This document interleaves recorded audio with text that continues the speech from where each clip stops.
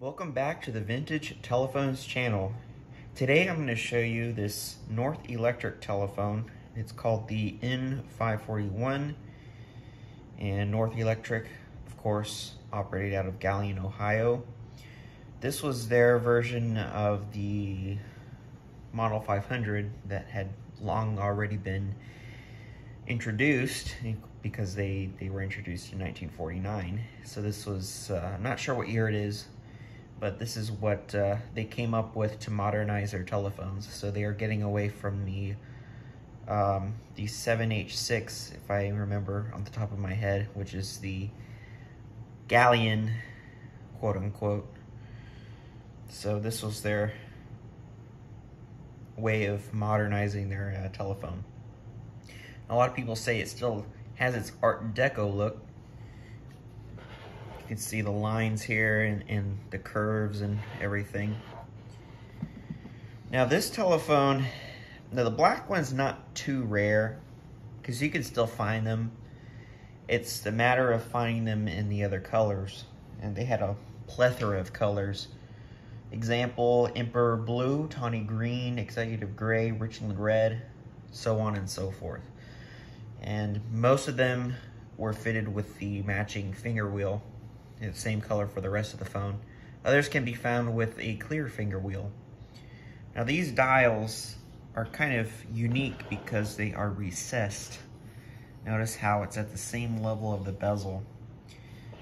I can't remember, I know this is a North Electric dial, but from what I've seen, and this type of dial, they sort of copied the LM Ericsson dials.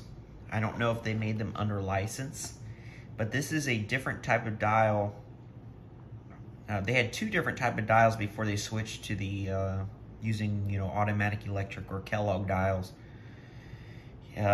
This one is one model, but there's another one that I have on another 7H6 that is considered a self-oiling dial. Of course, that one was dried out, so I had to re-oil it.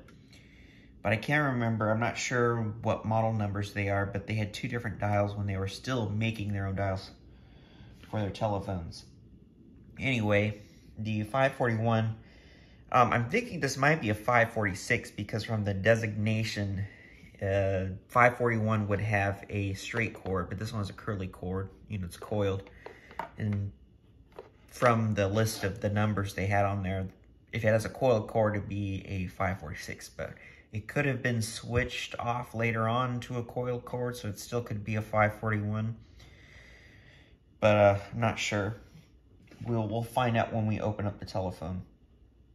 Now, some of these telephones, I'm not sure what type of ringer it'll have. It might have a bell ringer, but not sure if it's a straight line or a frequency ringer.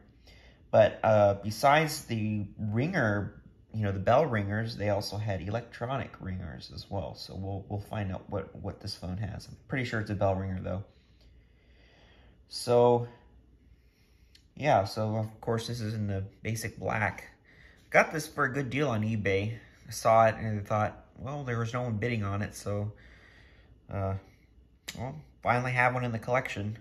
Wasn't one I had been looking for, but it's kind of nice to find things to find out what they are like. But I understand that the innards are very similar to a Western Electric 500 as far as layout goes. And I'll give you a closer look. Now you can tell in this bezel it's got the mold on it, so I'm going to have to soak it. I might have to do the rest of the housings too. I'm going to have to soak it in some bleach before I clean it up to kill the mold, because it's pretty yucky. Got a fire sticker here for the phone number for the fire, which is cool, and stick-on number card here, and I think under here is the original number card, so we'll see what is on there, if it's blank or it has a number. I'm pretty sure we'll have a number on it. But you can see the cords there, they're in good shape. They're a bit sticky, so even the line cord is a coiled one, so I don't know if I'll keep that because it's pretty yucky feeling. But you got a 4-prong plug here as well. Look at the handset. You got the North Electric Manufacturing Company of Galion, Ohio, USA. And they have their own Their handsets are pretty cool. I like the Art Deco design. They have their own little lines and seams and curves. And then here's the rest of the phone here. Notice I was explaining about the lines here, that Art Deco look. It's very nice. The dial's gonna need oiling. You know, it stops at one point, so I'm gonna have to overhaul it. To me, it sounds a lot like an Ericsson dial too. As far as when an Ericsson dial, when it needs oiling, it sounds like that when you turn it. It reminds me a lot like that. So, yeah, I've worked with a lot of Ericsson dials. I kind of know how they sound when they need oiling. You can see a lot of scratches and dings, and there's even a bit of a little, I don't know if you call it a ding by the screw. They might have slipped on the screwdriver and dinged up the housing.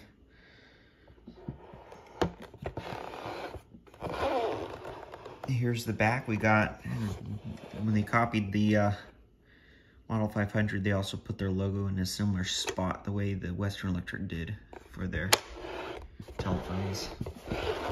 What's cool about these telephones is that instead of the handset cords and the line cords coming out of the side with the little mouse holes, they actually come out from under the base.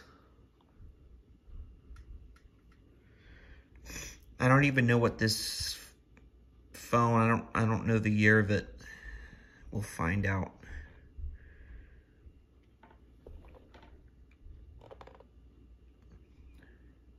So yeah, that's no markings on the bottom.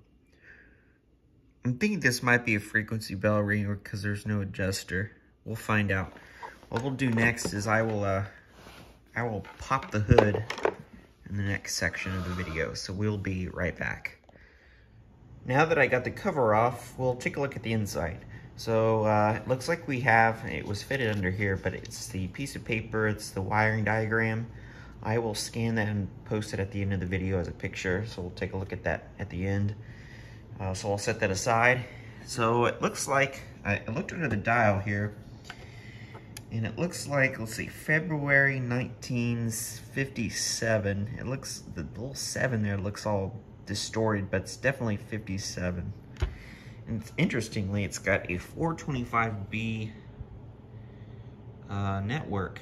And it looks like it's from 1955.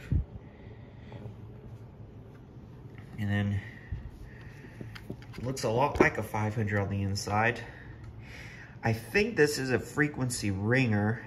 I could be wrong, but it's got a bias spring. Very interesting spring. I've never seen one like this before. But if it needs to be adjusted for it to ring, then I could probably loosen this up a little bit, so I don't have to worry about putting in a straight line ringer for ringing demonstration.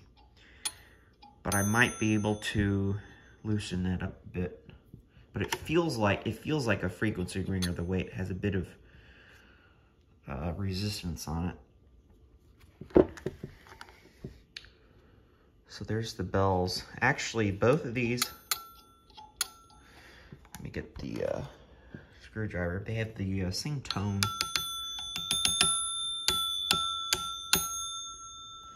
On that. Then there's the dial. This one looks like it's fitted, not with screws, but I think with, let's see, I might be able to get this off with one hand. If I squeeze it, I might be able to squeeze it. Let me set this real quick.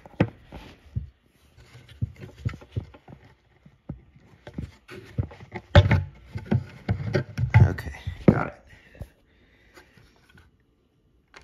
Reminds me of the way the dials on the LM Ericsson Dialogs are also fitted in a similar way with these, you know, with resistance. I don't know if that's the way you call it, clip in. And then flip it over. So So if you've ever seen an Element Ericsson dial, they look very similar to this format here. Only difference is that the governor is a bit different. And it's fitted a different way than it is on an Ericsson dial. But this is how their dials look. Even the contacts remind me of that same format. It sounds a lot like an Ericsson dial. Of course, it needs oiling. That's what they look like. Let's see if there's any markings. Let's see, 57, February 1957. So it's from the same month and year. I'll have to check the spring to make sure nothing's wrong with it, because it feels a little bit funny. Could be just needs oiling, or it needs to be wound up more or replaced. There's no telling right now. I'll figure that out once I get this dial apart. So yeah. And then, now that I got that handset, the elements on the inside,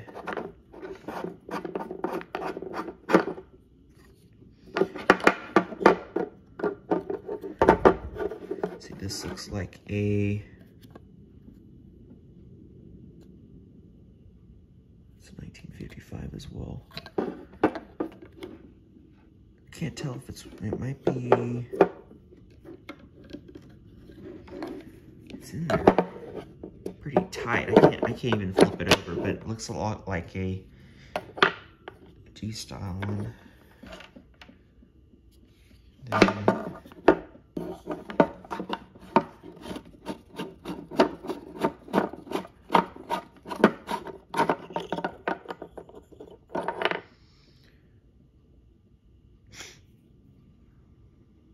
T1. I'm thinking it's I can't tell. I think it might be a Northern Electric and not a Western Electric, because their markings are different. Usually they're vermilion, from what I've seen for Western Electric. I think Northern Electric used the black for their markings. It's 1956. So yeah, that's a look at the there's no telling if it's a 541 or 546. I'll find out from the wiring diagram. But that's a look at the North Electric. I'm going to call it a 541 for now, because that's what I think it is. And once I get this phone done, I will post a final checkout video. So the diagram will be posted at the end of this video. Hope you enjoyed this, and thank you very much for watching.